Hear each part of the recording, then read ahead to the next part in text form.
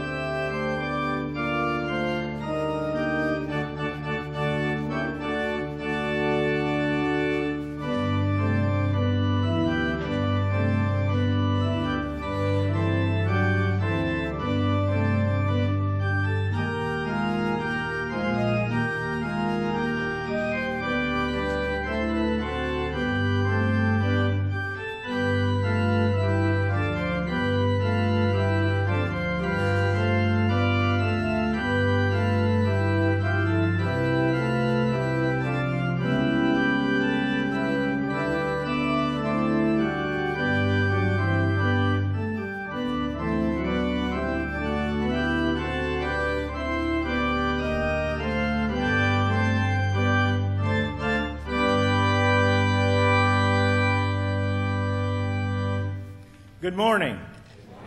This is the day the Lord has made. Let us rejoice and be glad in it. I need to let you know Pastor Gall is not here. Most of you probably already heard, but he had a heart attack and he's in Springfield, and they'll be doing some, I think it's called an angiogram, and put in some stents and that.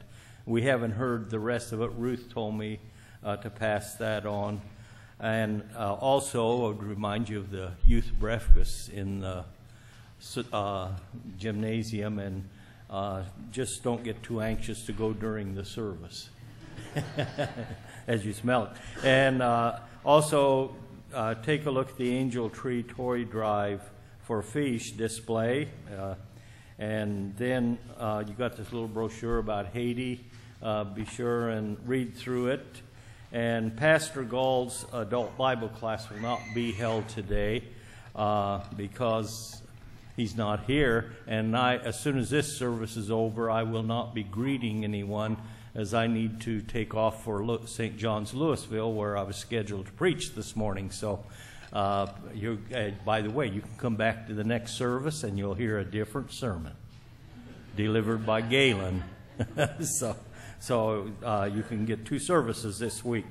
And then there's a special event that needs your talents and expertise on November the 24th. It's Saturday at 9 a.m. You're urged to come and help decorate the church. So please put that on your calendar. Let us begin our worship service.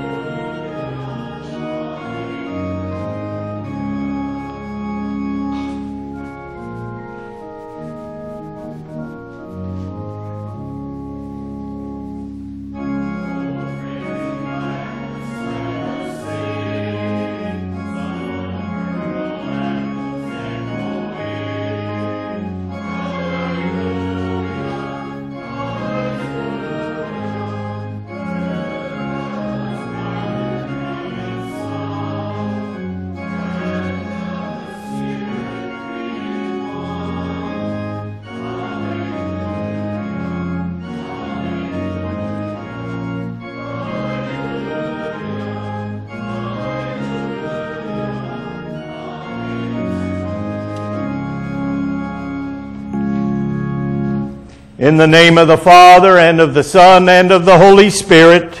Amen. Hallelujah, Christ is risen.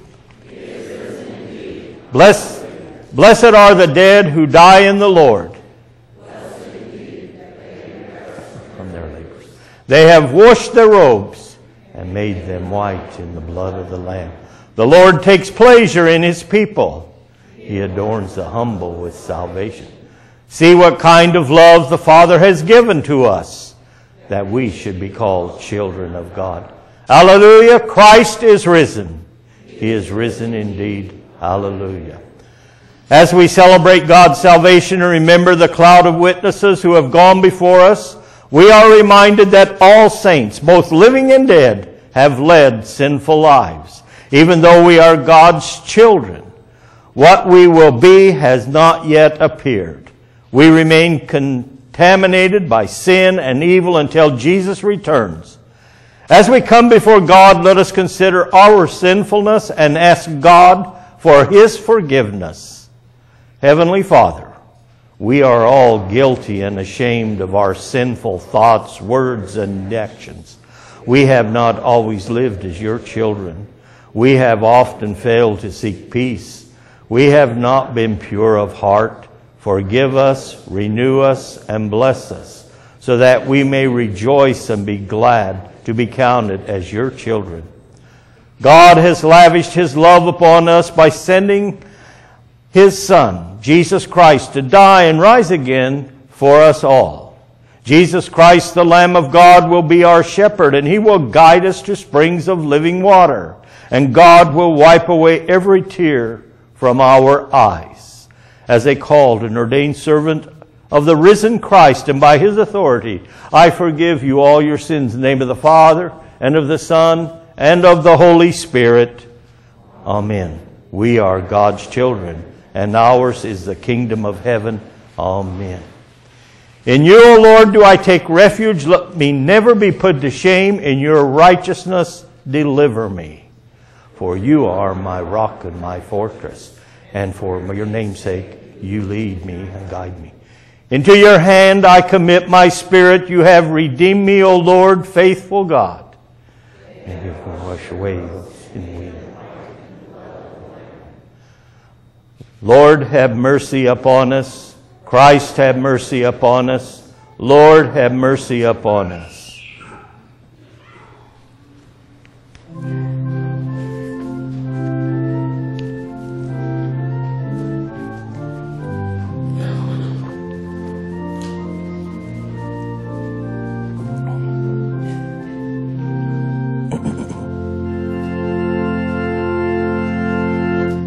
Joyful, joyful, we adore.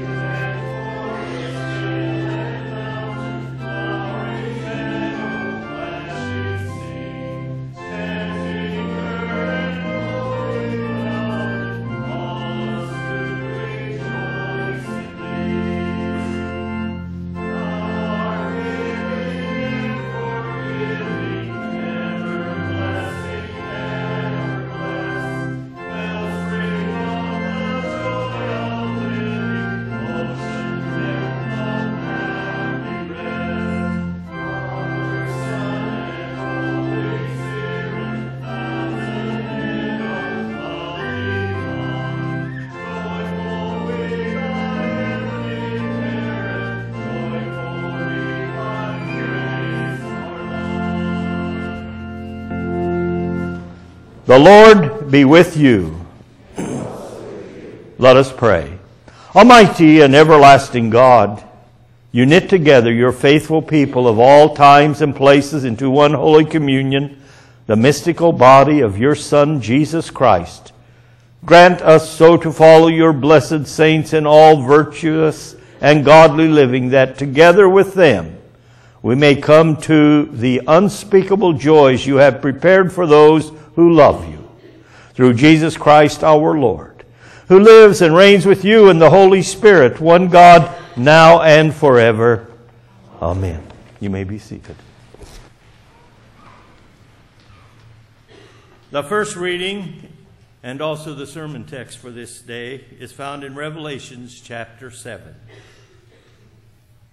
St. John wrote, "After this I looked, and behold, a great multitude that no one could number, from every nation, from all tribes and peoples and languages, standing before the throne and before the Lamb, clothed in white robes, with palm branches in their hands, and crying out with a loud voice, 'Salvation belongs to our God who sits on the throne and to the Lamb.'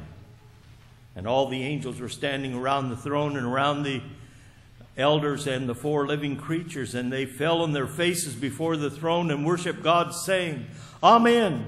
Blessing and glory and wisdom and thanksgiving and honor and power and might be to our God forever and ever. Amen.' Then one of the elders addressed me, saying, 'Who are these clothed in white robes? And from where have they come?' I said to him, 'Sir, you know.' And he said to me, 'These are the ones coming out of great tribulation. They have washed their robes and made them white in the blood of the Lamb. Therefore they are before the throne of God and serve him day and night in his temple, and he who sits on the throne will shelter them with his presence. They shall hunger no more, neither thirst any more. The sun shall not strike them, nor any scorching heat. For the Lamb is in the midst of the throne, who in the midst of the throne will be their shepherd, and he will guide them to springs of living water, and God will wipe every tear from their eyes.' This is the word of the Lord. Thanks be to God." Praise the Lord. Sing to the Lord a new song, his praise in the assembly of the godly. Let Israel.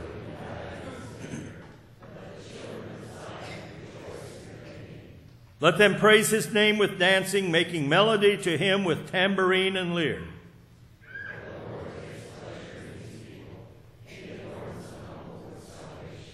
Let the godly exult in glory. Let them sing for joy on their beds.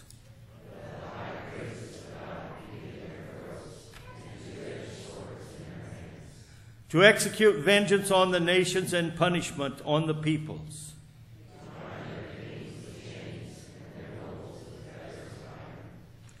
To execute on them the judgment written. This is honor for all his godly ones. Praise the Lord.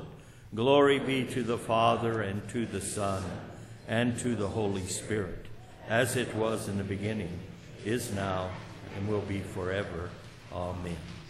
The epistle reading for this day is found in the first epistle of St. John, chapter 3, beginning of verse 1. "See what kind of love the Father has given to us, that we should be called children of God, and so we are. The reason why the world does not know us is that it did not know him. Beloved, we are God's children now, and what we will be has not yet appeared. But we know that when he appears, we shall be like him, because we shall see him as he is.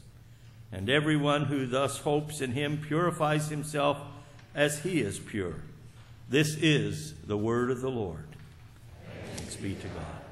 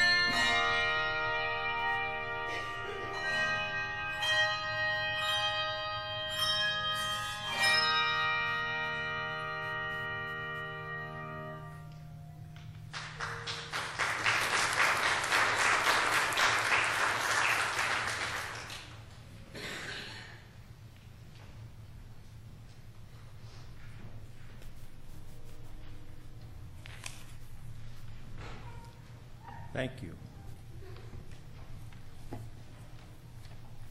Please rise for the reading of the Holy Gospel. Hallelujah, we are surrounded by so great a cloud of witnesses. Let us look to Jesus, the founder and perfecter of our faith. Hallelujah. The Holy Gospel is found written in the 5th chapter of St. Matthew, beginning of verse 1.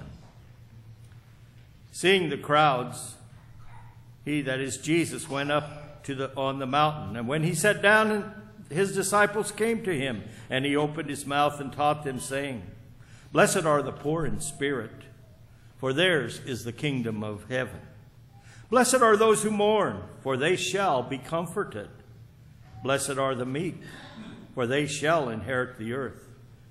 Blessed are those who hunger and thirst for righteousness, for they shall be satisfied. Blessed are the merciful, for they shall receive mercy. Blessed are the pure in heart, for they shall see God. Blessed are the peacemakers, for they shall be called sons of God. Blessed are those who are persecuted for righteousness' sake, for theirs is the kingdom of heaven. Blessed are you when others revile you and persecute you, and utter all kinds of evil against you falsely on my account. Rejoice and be glad, for your reward is great in heaven.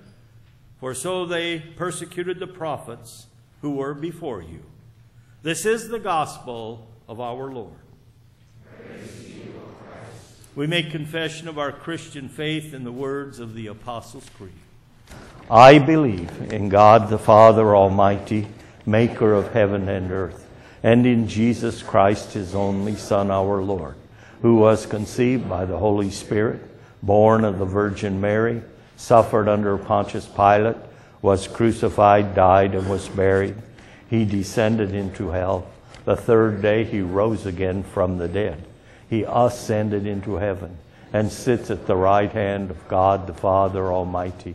From thence he shall come to judge the living and the dead. I believe in the Holy Spirit, the holy Christian church, the communion of saints, the forgiveness of sins, the resurrection of the body, and the life everlasting. Amen. We continue with singing for all the saints, and today let us just sing verses 1, 2, and 3, and verses 7 and 8. From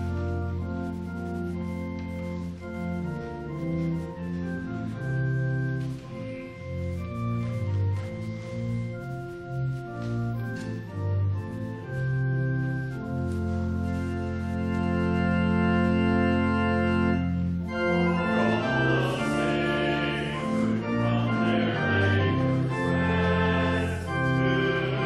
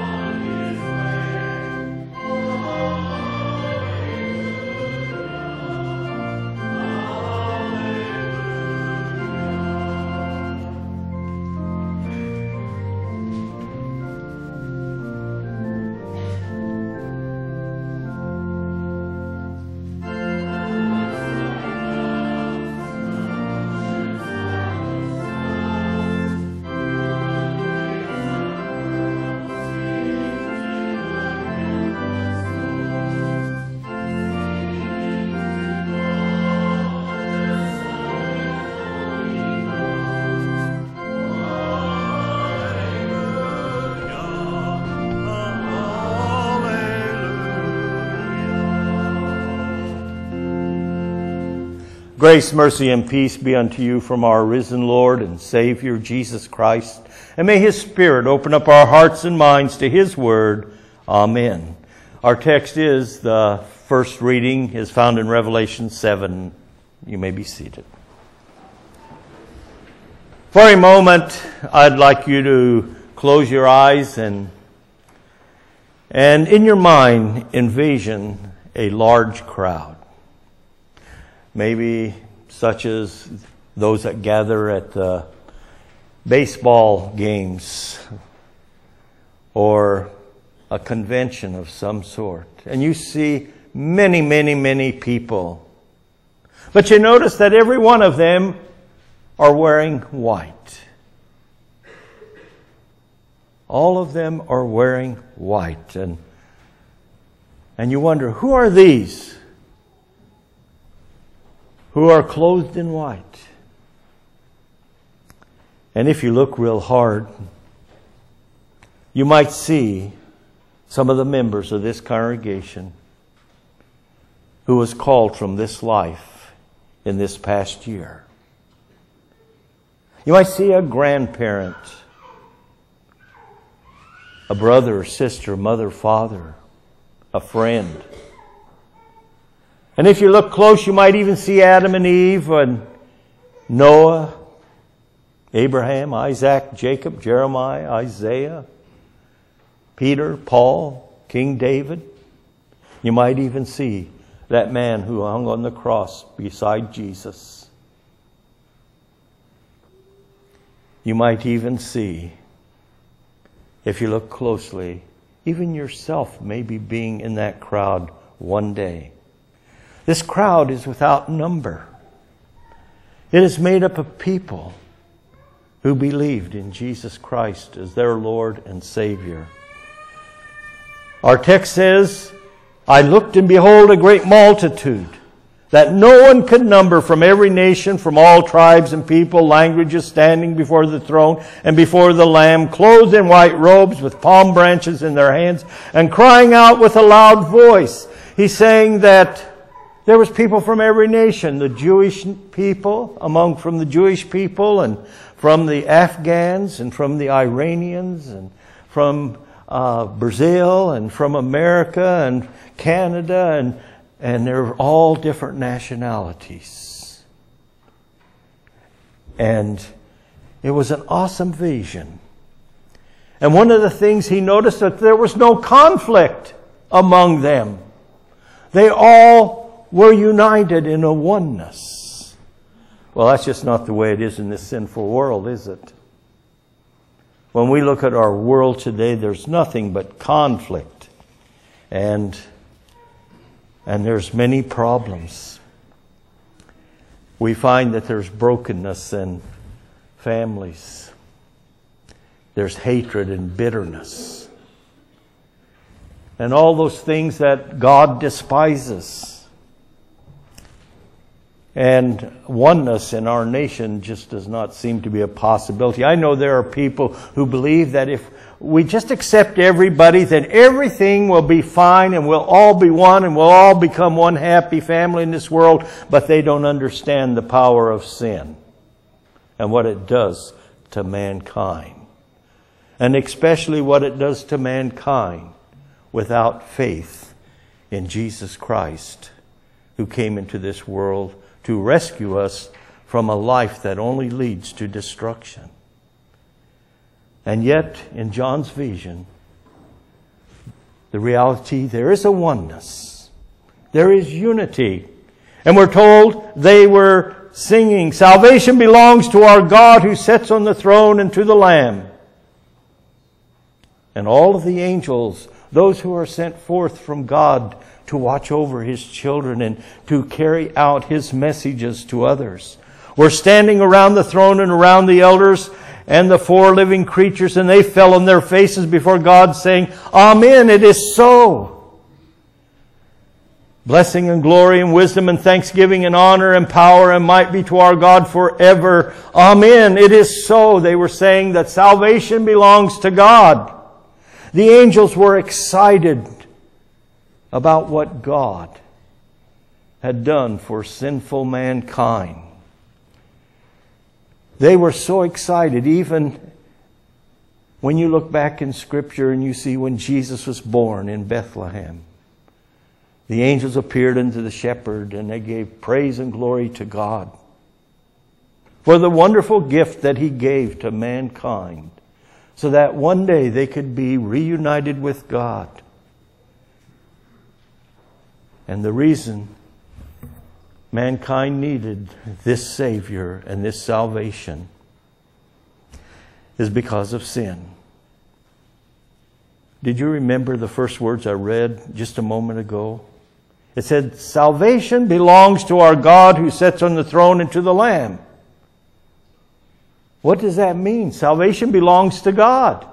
It means that you and I and no other person in history had anything to do with our salvation. It was all about God and what He did for sinful mankind.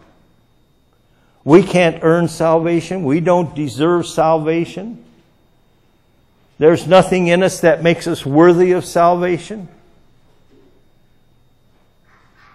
And we didn't even confront God. There's no human in history who ever went to God and says, you know, people are living in such an evil and a terrible way. God, you got to do something to help us. Hey, how about sending your Son to die for us? Mankind gave no advice to God. He in love for you and for me and for all people had a plan to rescue us from sin, from death, from eternal destruction. He had a plan to make it possible for us to live in a new way. And that plan was all through His Son Jesus, the Lamb, who gave Himself as a sacrifice for all. God's salvation is a gift to mankind. The Savior, Jesus Christ, the Son of God, was willing to do whatever it took to rescue us from a terrible fate of eternal destruction in hell. God desires the death of no evil person. His desire is that all people would come into the knowledge of truth and be saved. And Jesus, our Savior, came into our world and lived a perfect life. And He was willing to die on the cross and be forsaken of His own Father.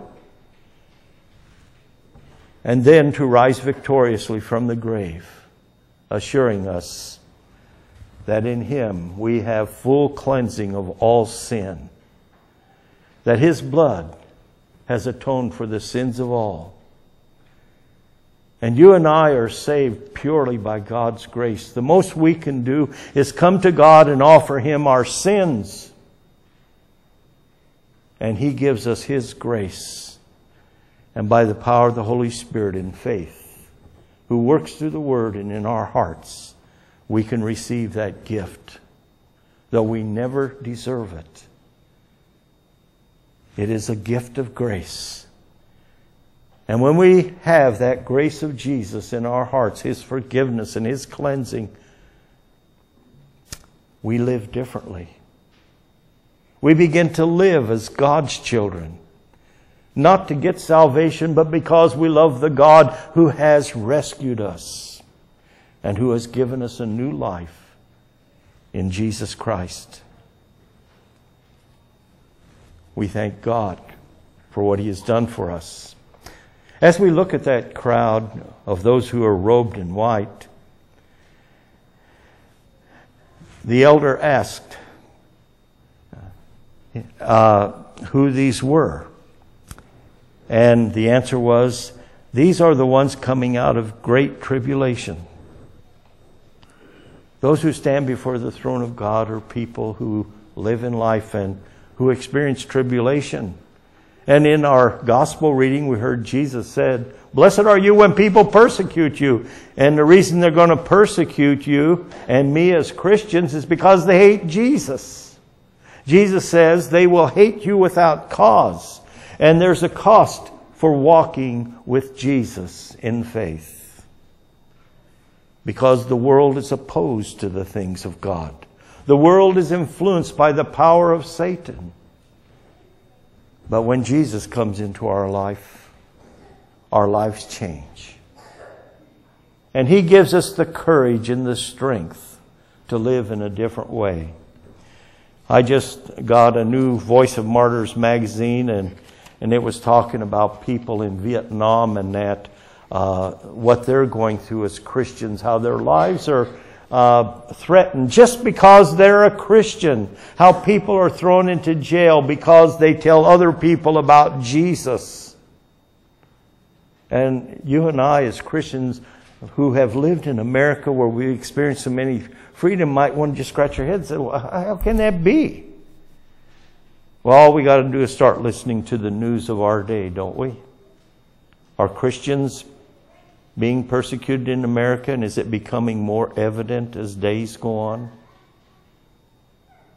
Why do people hate Christians? Is not it true that Christians are people, not that they're sinless, but they care about other people. They want to help other people. They want to please their Savior in the way that they live. And yet they can be hated. But we need to understand, anyone who's not a Christian is influenced by the power of Satan, who despises and hates God. And we're told that those who stand before the throne of God are people who have gone through great tribulation, though there are some saints who have not. But many have, and most of us will experience this. And again, you think of people who have a faith in Jesus, even in the United States. I just heard people who have a faith in Jesus and express that and stand on strong conservative principles can be fired from their job. We think, how can that be? We might say it's unfair. We might make us angry. But maybe we better step back and ask ourselves, isn't that a sign we belong to Jesus? He says, you will be persecuted. It's going to happen. But that's okay. One woman had said, or excuse me, that I lost my place, if you would believe that. She spoke of how she was persecuted, and yet she held no hatred or bitterness toward those who persecuted her. And the reason is, Christians know that people do what they do because they are under the influence of Satan. And it is because God's Holy Spirit lives in us and gives us the courage and the power, we're willing to be persecuted if it's for Christ. We're saints. How many of you feel like saints? Sometimes I look at myself and say, I can't be a saint. Not according to the world standards, but we are saints. How many of you love Jesus? I think you'd all raise your hand, right? How many of you know that Jesus died for you and paid the debt of your sin? How many of you believe that you're forgiven? Hey, you're a saint. That's the only way we're going to get into heaven. We're all saints. Sainthood is not conferred upon us by the church. It's not something we earn. It's given to us by the grace of God. And as you read the Scriptures, you find that Paul in some of his letters will say to the saints at like Ephesus or Corinth or other places. And then you go on and see all the problems he talks about in the church, but yet he called them saints. Saints are people who have faith in Jesus and who know that they are forgiven. And sometimes we have not stood up for Christ as we ought, because we didn't want to be persecuted or made fun of. And if that's happened to you, God doesn't hate you. As you take it to Him, He says He'll forgive you. John wrote it this way: if we confess our sins, He is faithful and just to forgive us and to cleanse us from all unrighteousness. The good news is, as saints, we got a glorious future to look forward to, don't we? And sometimes as Christians, and especially as we get older in life, sometimes we look forward to, with anticipation, the moment that God will take us from this life into a life that is going to be glorious. Saints are people who have had their robes washed in the blood of the Lamb, and this is what their future looks like. It says, therefore they are before the throne of God and serve Him day and night in His temple, and He who sits on the throne will shelter them in His presence. They will hunger no more, neither thirst any more. The sun will not strike them, nor any scorching heat. For the Lamb, that is Jesus, in the midst of the throne will be their shepherd, and He will guide them to springs of living water. And God will wipe away every tear from their eyes. And in Revelation 21 it continues. It says, then I saw a new heaven and a new earth, for the first heaven and the first earth had passed away, and the sea was no more. And I saw the holy city, a new Jerusalem, coming down out of heaven from God, prepared as a bride adorned for her husband. And I heard a loud voice from the throne saying, behold, the dwelling place of God is with man.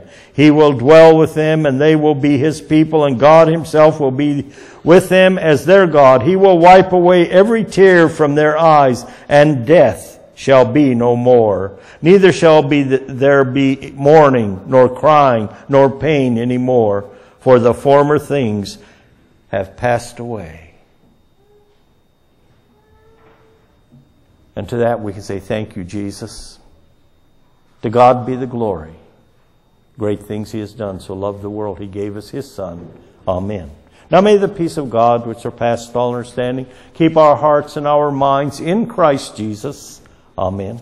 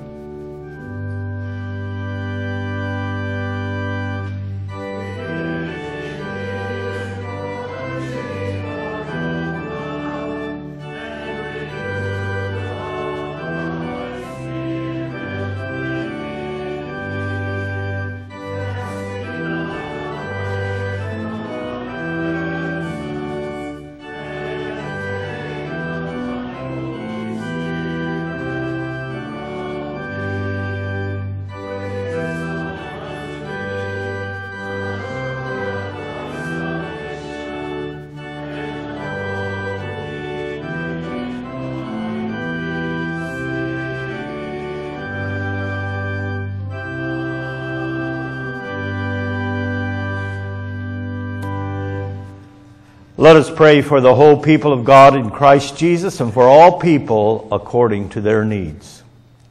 Lord, in this world we are often overwhelmed by difficulties of life, yet you have promised that in your heavenly kingdom there will be no more hunger or thirst, no more scorching heat, and no more tears. Strengthen us to keep turning to you in the midst of struggle, for you say, blessed are the poor in spirit. Lord, death remains a curse until Christ comes again. On this All Saints' Day, we remember all who have died in the faith.